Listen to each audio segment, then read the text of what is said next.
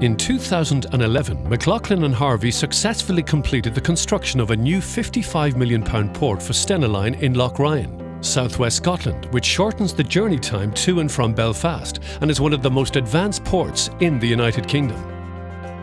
McLaughlin and Harvey are very professional people, you know, and the team that they have here, led by John Marner on site here, John's the project manager, you couldn't ask for nicer guys, and them guys there are very experienced in this whole type of work.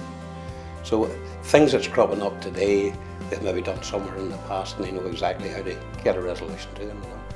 I can honestly say that the inconvenience to the people in the village has been kept to an absolute minimum. Any problems that's come up, McLaughlin and Harvey have coped with them very, very professionally. Any issues that's come up, they've dealt with it within 24 hours. It's been an experience which was much less traumatic than everyone in the village thought it would be. Very innovative ideas that they came up with. They were constructing the jetty, so they built rock ponds.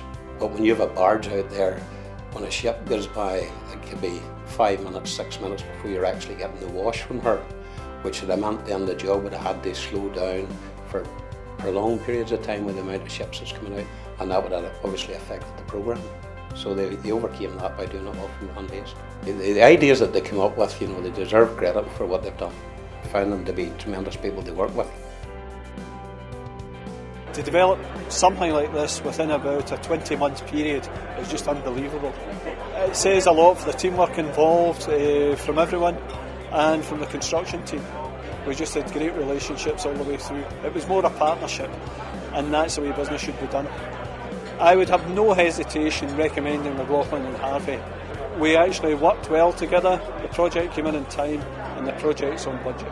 So what more can I say?